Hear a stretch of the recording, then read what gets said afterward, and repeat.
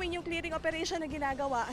Minsan di ko mapaniwala ang kinaya ko yun. Nakuna mo lahat, kuya.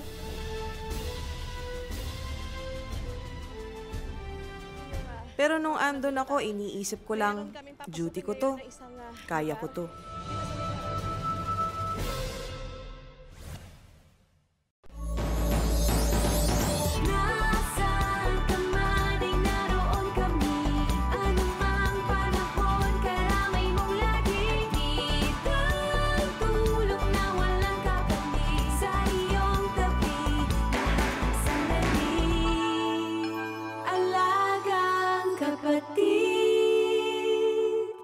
Alagang Kapatid, tuwing Sabado, alas 12 ng tanghali sa TV5.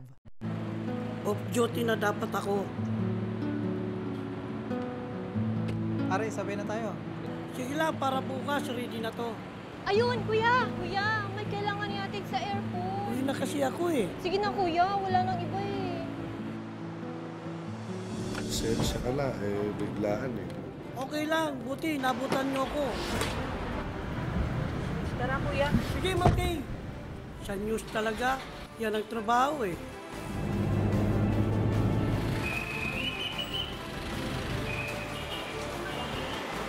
Ma'am, ingat!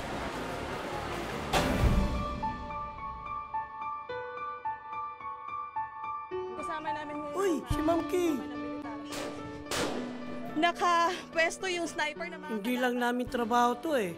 Itong news, kumbaga, duty. Duty ko to.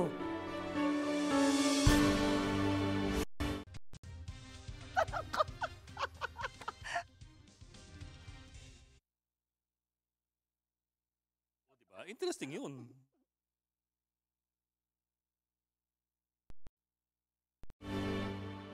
Para sa iba pang balita at impormasyon, mag-subscribe lamang po sa news5.com.ph because we're always on.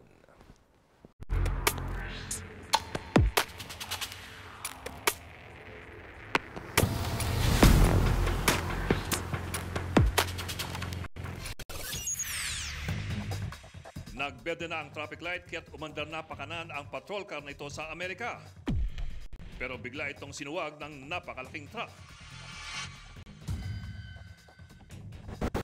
Kamusta kaya ang driver? Ang Aksyon Balita, umpisa na!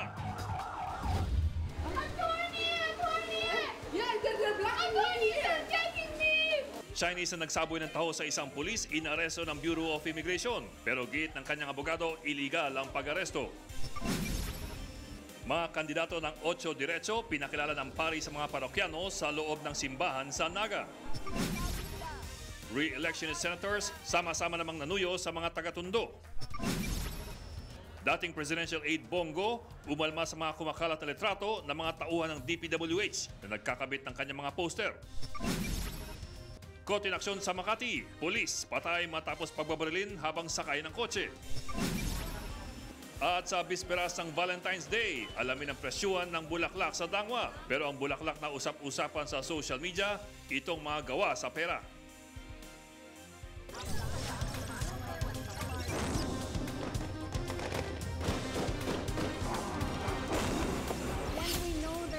Not getting out of hand. You elected me as president, you must have trusted me. Isatang dalawang sospek. Walang habas na umatras. Ito ang iniwan niyang pinsala. Nakakaloka. Live mula sa himpilan ng News 5, magbabalita ang hepe, Lucy Cruz Valdez.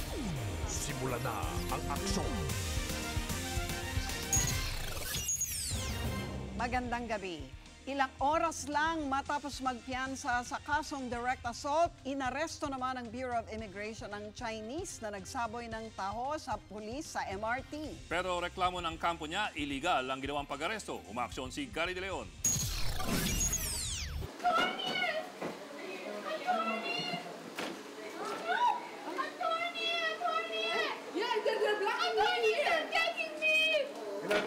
The division order is illegal. Pwersa ng kinuha ng mga tauhan ng Bureau of Immigration, si Zhang Jiale, ang Chinese na nagsaboy ng taho sa isang pulis sa MRT. Nakapagpiyansa na kahapon si Zhang para sa kasong direct assault, pero 5 oras siya nagkulong sa kwarto sa Mandaluyong Central Police Station. bago na aresto ng mga taga-immigration. Reklamo ng abogado ni Xiang, illegal ang paghuli sa kanyang kliyente. Mission order lang daw kasi ang dala ng arresting officers. They tried to physically, bodily remove her, and I prevented them from doing it. Because I told them, your mission order is illegal if you use that as a warrant of arrest. That is already, per se, that's abuse of rights. She has her basic right to know what are the charges against her and to be represented by counsel. Paliwanag naman ng immigration, inaresto si Xiang dahil nasampahan na siya ng deportation case.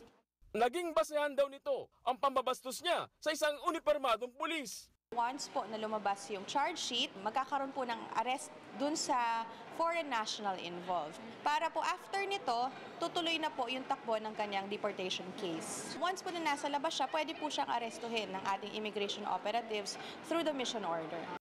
Nakakulong na si Xiang sa jail facility ng BI sa Camp Bagong Diwa. Maaari naman daw siyang umapela para makapagpiyansa habang dinidinig ang deportation case. Kung sakali namang hatulan siyang ma-deport, hindi raw ito agad ipatutupad dahil hihintayin pa ang desisyon ng korte sa kaso niyang direct assault. The concept for that is po, halimbawa, hatulan siya ng korte na kailangan niyang makulong, kailangan niya po munang iserve yung time dun sa kulungan before being sent out. Umaaksyon! Gary De Leon, News 5. Kontinaksyon ng pananambang sa isang pulis sa Makati. Sa kuha ng CCTV sa Arellano Street, makikita ang itim na kotseng minamaneo ni SPO1 Reynaldo Jimenez. Isang lalaking naka-helmet ang lumapit at saka pinagbabaril ang pulis. Agad tumakas ang gunman sakay ng motorsiklo. Nasawi naman sa ospital ang biktima. Nakatalaga si Jimenez sa warrant unit ng Makati PNP at magre-retiro na sana ngayong taon. Inaalam na kung may kaugnayan sa kanyang trabaho ang krimen.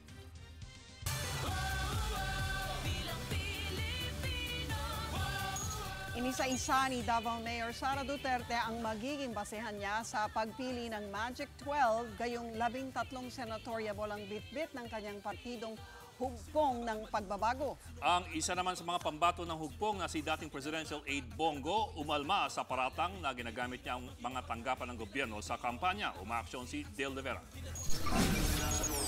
12 senador lang ang ihahalal sa May 13 elections. Pero ang hugpong ng pagbabago party ni Presidential daughter Sara Duterte, 13 kandidato ang ine-endorso. Lahat ng pangalan pasok sa sample ballot na ipinamimigay ng partido. Una nang nagbabala ang COMELEC na magiging invalid ang boto kapag sumobrang shade sa balota. Kaya sabi ng Presidential daughter, bahala na ang taong bayan na mamili sa kanilang slate. Kung ako pipili ng 12, track record, at pangalawa kung ano yung sinasabi niya na gagawin niya sa Senado para sa pag-unlad ng ating bayan. And then pangatlo, of course, yung pagsuporta niya sa administration ni President Duterte.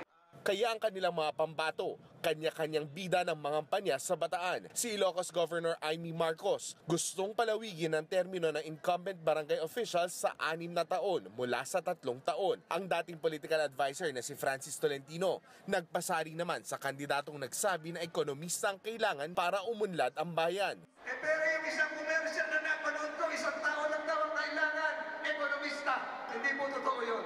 Si dating Senador Bong Revilla naglabas ng sama ng loob sa pagkakakulong ng 3 taon dahil sa pork barrel scam. Muli namang isinulong ni dating Presidential Aide Bongo ang malasakit centers para sa mahihirap. Pero itinanggi niyang ginagamit ang pondo ng gobyerno para rito. Umalma rin siya sa mga kumalat na litrato ng ilang tauhan ng DPWH na nagkakabit daw ng mga poster niya. Common sense na po yun na wala pong mag-uutos sa DPWH na ilagay. You may ask the DPWH kung baka tinanggal po nila. Bukas sa Pangasinan naman, manunuyo ang partido. Umaaksyon, Dale de Vera, News 5. Nakumpleto na ang 8 diretso sa pangampanya sa baluarte ni VP Leni Robredo sa Naga City. Kabilang din sa pinasok ng grupo ang isang simbahan. Umaaksyon si Jenny Dongon. Sa loob ng San Antonio Parish Church sa Iriga, Camarines Sur, isa-isang ipinakilala ni Monsignor Nono Sanyada ang mga kandidato sa pagkasenador ng 8 Diretso. Pero agad nilino ng oposisyon na nagpunta sila sa simbahan para lang magpabasbas. Wala rin daw misa nang ipakilala at magsalita sa harap ng ilang parokyano. Nagpaliwanag din ang Muslim na si Samira Gutok sa pagpasok sa simbahang Katoliko.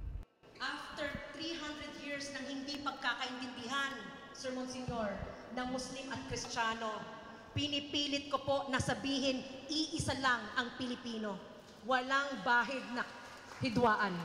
Sa unang pagkakataon naman, nakumpleto ang 8 diretsyo ng humabol si Mar Rojas sa pagbisita sa puntod ni dating DILG Secretary Jesse Robredo sa Naga City. Dumepensya siya sa hindi pagsama sa kick-off campaign ng 8 diretsyo sa Caloocan kahapon. Tradisyon na raw niya na simula ng kampanya sa hometown niya sa Capiz.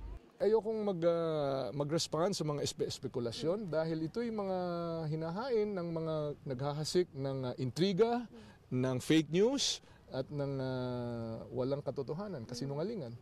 Sa Camarines Sur, nakilalang teritoryo ni Vice President Len Robredo ang kampanya para makuha raw ang buong suporta ng Camsur Polytechnic College ang partido at dumalaw sa bahay ni Senadora Laila de Lima bago ang kick-off rally ngayong gabi.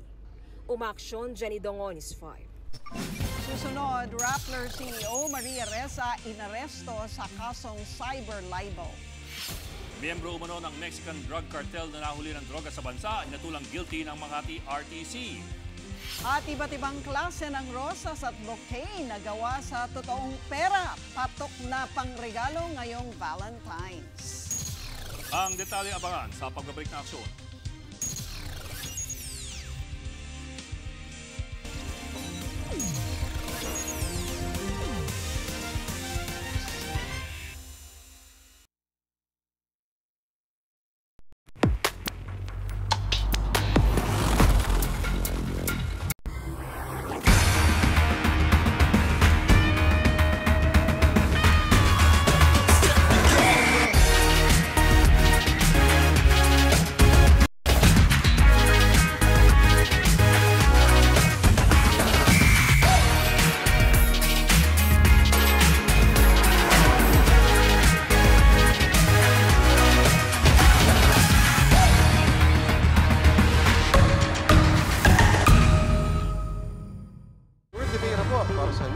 Maliban doon sa mga updates, maliban sa mga breaking news, dapat mahalaga sa akin yung context. In the overall scheme of things, ano bang magiging significance ito sa buhay ko at buhay mo?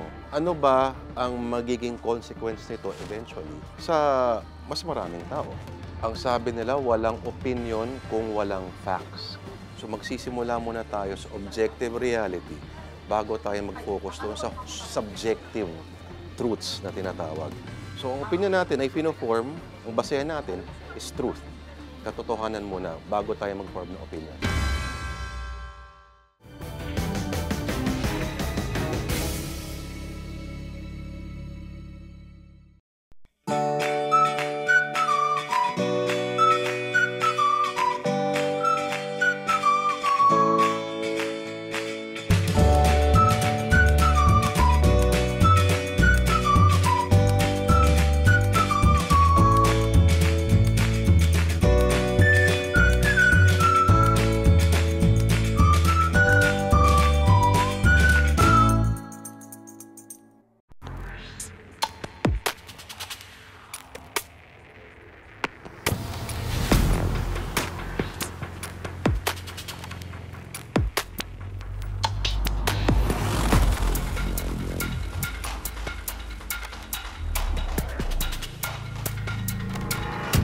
Sa balita, aksyon. Pagkatapos ng aksyon sa tanghali, tuloy pa rin ang duty namin sa bayan. Pinapakinggan ang kanilang mga hinaing. Sinusubukang solusyonan ang kanilang mga problema, maliit man o malaki. Dahil para sa ikaangat ng buhay ng Pilipino, hanggat may tutulong kami, palagi kaming on duty. Simulan natin ang aksyon sa pamamagitan. Saan man kailan mga kapatid, higit sa balita, aksyon. Kahit sign off na ang aksyon tonight, walang hinto ang aming duty sa Pilipino.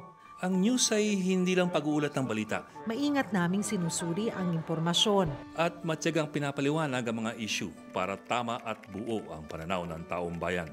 Kaya sa harap man o likod ng kamera, ano man ang kailangan gawin, tutuparin namin ang aming duty sa inyo. Magandang gabi!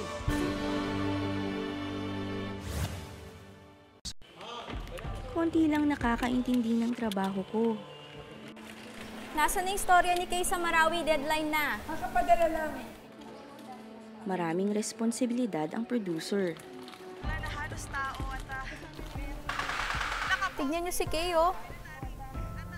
Oh, grabe oh, nagkakabarila na. Tapang ni Kay ah. Dapat tama't kumpleto ang mga detalye. Pakitanong si Kay kung may interview siya sa sundalo. Okay. Kailangan umabot ang materyales at umeri on time.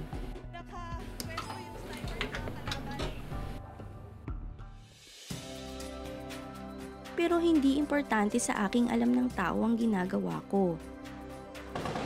nakaporma yung military.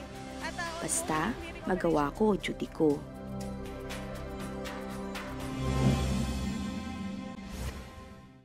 Para sa iba pang balita at impormasyon, mag-subscribe lamang po sa news5.com.ph. We are always on.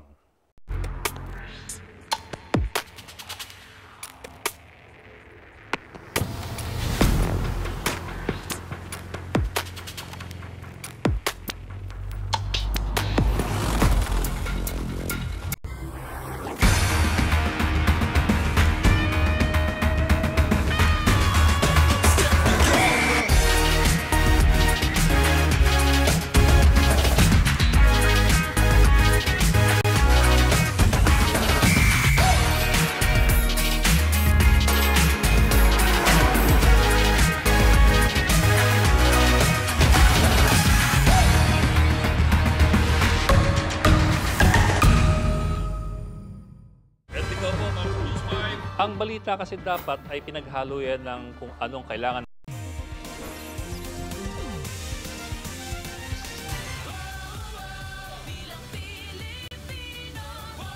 Nagsama-sama naman sa Manila ang mga re-electionist sa Senado. Ang ilan sa kanila hindi alintana ang hindi pag-endorso sa kanila ni Pangulong Duterte. Umaaksyon si Mian Los Baños. Pinangunahan ni Senadora Grispo ang pangampanya ng mga re-eleksyonistang senador dito sa Tondo, Maynila. Maraming pelikulang ginawa dito sa FPJ. Pangalawa, makikita mo talaga ang kalagayan ng lipunan, ng totoong kalagayan dito sa Tondo. Sa lahat ng re-electionists, sina Po at Senator Nancy Binay lang ang hindi inendorso ni Pangulong Duterte. Ayon kay Po, wala naman siyang sama ng loob sa presidente. Hindi naman kaila sa inyo na kami naging magkatunggal eh. So siguro pinapakiramdaman din niya ako. When did you ask for his endorsement to begin with? Hindi na, nakakahiya naman. Pupunta ba naman ako doon para hingin yun? Di ba dapat iniimbita ka, hindi naman dapat na ikaw ang pupunta. Dumating din sa Tondo si Senate President Tito Soto para i-endorso si Po. Di rin nawala ang ina niyang si Susan Roses. Salamat sa pagmamahal at sa suporta niyo sa aking anak na si Grace Po. Nagbigay rin ng suporta sa re-electionist sina Senator Jesus Codero at Mrs. niyang si Heart Evangelista. Si Senator Nancy Binay idinaan sa joke ang pangampanya. Nakikita niya na ako kasi kanina ho wala, uling lang eh. Pero ngayon nandito na ho ako sa harap niyo. Si Senator Coco Pimentel hinarana ang audience kasama ang may bahay ni si Catherine lalo't mag-Valentine's Day na. Pasalamat din po kami. Kasama rin sa kick-off rally ng mga re-electionista sina Senator Sonny Angara, JV Ejercito at Cynthia Villar na may payo sa mga misis. Umaaksyon Mian Los Baños, News 5. Sasabak naman sa ating job interview mamaya sa aplikante sa Senado si dating Solicitor General Florin Hilbay. Sa aking panayam, tinalakay ni Hilbay ang pagtutol niya sa pagpasok ng gobyerno sa anumang kontrata kasama ang China, lalo na sa joint exploration sa West Philippine Sea.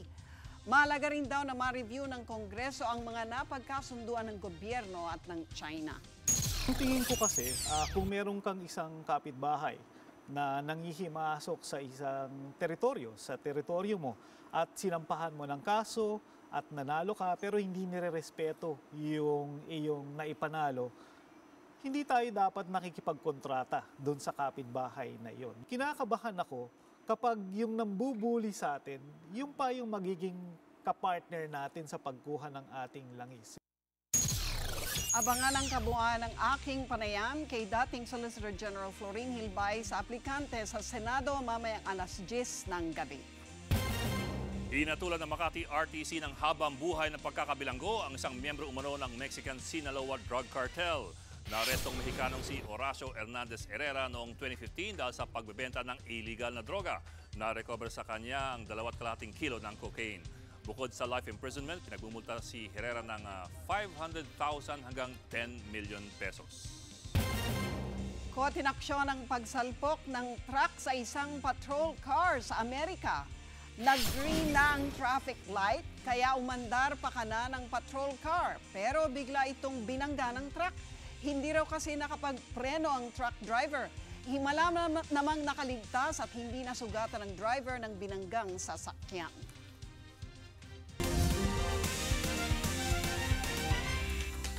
Mga kapatid, huwag kalimutang magdala ng payong kung lalabas bukas para sa Valentine's Day. Ayon sa Pag-asa, umiiral pa rin sa buong bansa ang amihan. Itong dahilan kaya't naging makulimlim ang panahon sa malaking bahagi ng bansa ngayong araw. Posible pa rin magdala ng mahihinang ulan ang amihan sa Cagayan, Isabela, Aurora, Quezon at Bicol Region. Inaasahan namang aaliwalas na ang panahon sa Metro Manila at sa nalalabing bahagi ng Luzon bukas.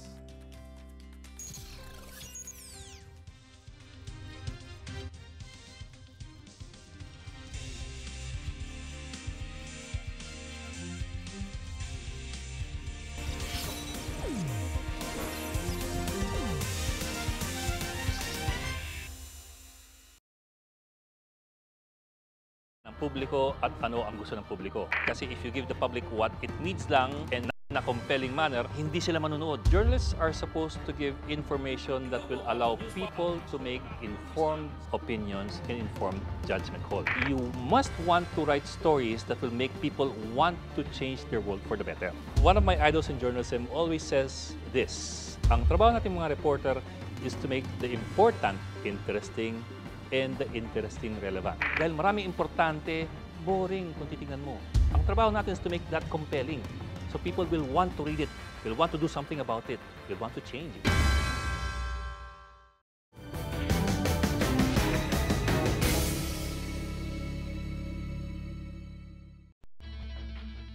Nung nabalitaan ko, hindi ako nagdalawang isip pumunta. Kahit tinatakasan ng iba, papasukin namin. Sir, galing ba ng Marawi yung mga tao na yun? Uy, sir, kamusta? Pinapalipat kami sa may pakpak. Salamat, ah.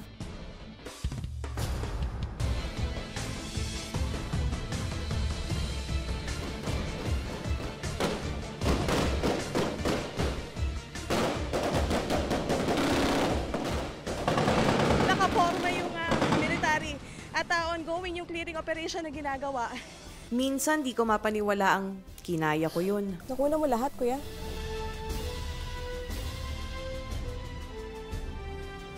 Pero nung andun ako, iniisip ko lang, duty ko to. Kaya ko to.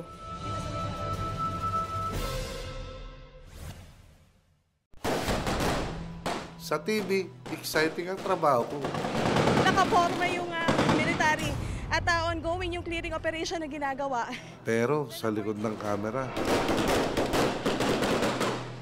natatakot din ako. Okay ka lang. Siyempre, may kaba.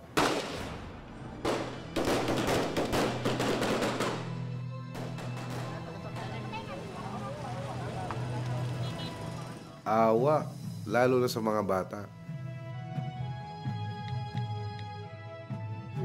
At hindi maiiwasang mag-alala sa pamilya ko.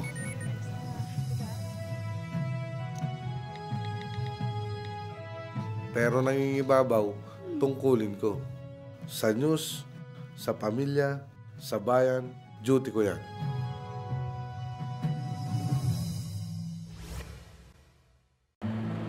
Off-duty na dapat ako.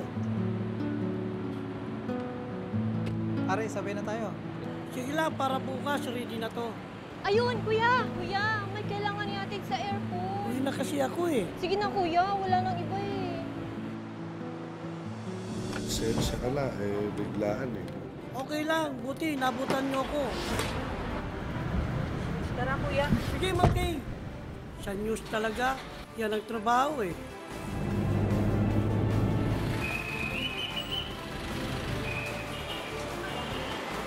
Ma'am, ingat!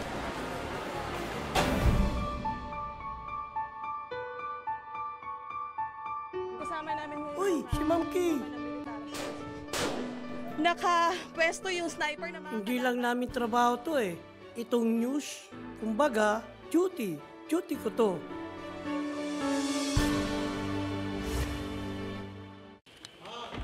Konti lang nakakaintindi ng trabaho ko. Nasaan na yung istorya ni Kay sa Marawi? Deadline na. Kakapadala lang. Maraming responsibilidad ang producer. wala na halos tao at Tignan niyo si Kay, oh. Oh, grabe oh, nagkakabarila na. Tapang ni Kaya. Dapat tama't kumpleto ang mga detalye. Pakitanong si Kay kung may interview siya sa sundalo. Okay. Kailangan umabot ang materyales at umeri on time.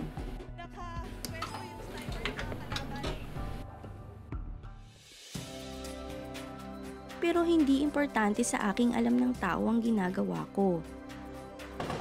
nakaporma yung military. At Basta, magawa ko, duty ko.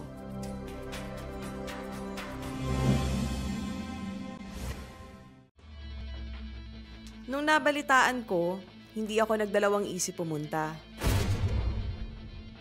Kahit tinatakasan ng iba, papasukin namin. Sir, galing ba ng Marawi yung mga tao na yun? Uy, sir, kamusta? Pinapalipat kami sa may pakpak. Salamat ah.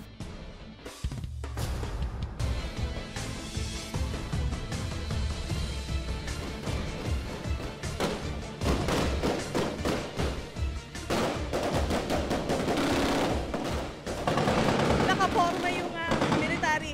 At ongoing yung clearing operation na ginagawa. Minsan di ko mapaniwala ang kinaya ko yun. Nakuna mo lahat, kuya?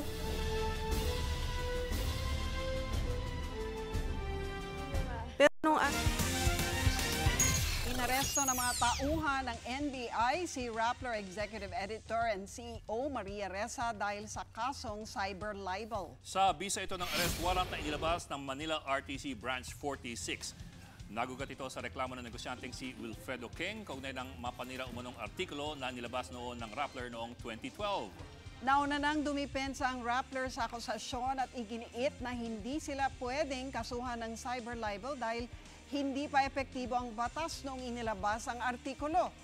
Pero isinantabi ito ng DOJ at iginiit ang multiple publication rule. Maari namang magpiyansa si Ressa. Tuloy pa rin ang word war ni na Davao City Mayor Sara Duterte at Senadora Risa Ontiveros. Unang umalma ang alkalde sa panawagan ng senadora na magbitiw si PAO Chief Persida Acosta dahil sa pagpapakalat daw ng maling impormasyon tungkol sa bakuna na nagresulta daw sa Tigdas outbreak. Buwelta ng presidential daughter sa halip na kumontra, dapat daw mag-isip na lang ng solusyon si Ontiveros. Sagot naman ng senadora, ang bawat insulto sa kanya ng anak ng Pangulo ay patunay lang na nagagawa niya ng tama ang kanyang trabaho. Sa isang bagong post sa Instagram, sinabihan ni Mayor Duterte ang senadora na mag-ingat sa kanyang pahayag. Kung susundin daw kasi ang kanyang argumento, lalabas din na ang bawat puna ng mga taga-oposisyon ay vindication na tama ang ginagawa ng Pangulo. Nagta-traffic na sa Dangwa dahil sa dami ng namimili ng bulaklak para sa araw ng mga puso bukas. Pinakamabenta pa rin ang iba't ibang klase ng rosas na nasa 700 pesos ang kada dosena. Pwede rin magpasadya ng bouquet na meron ng flowers, chocolates, stuffed toys at balloons. Heto naman, kakaibang ibinebenta sa isang online shop, bouquet ng beer, whiskey o rum na may kasamang chocolates. Ang presyo niyan nasa 1,500 hanggang 4,500 pesos. Pero eto ang bulaklak na na-order online na siguradong magugustuhan ng mga babae. Hindi naman siguro. Teka. Gawa kasi yan sa pera. Mula 20, 500 at 1,000 pesos. I-chat daw ang seller para malaman ang presyo.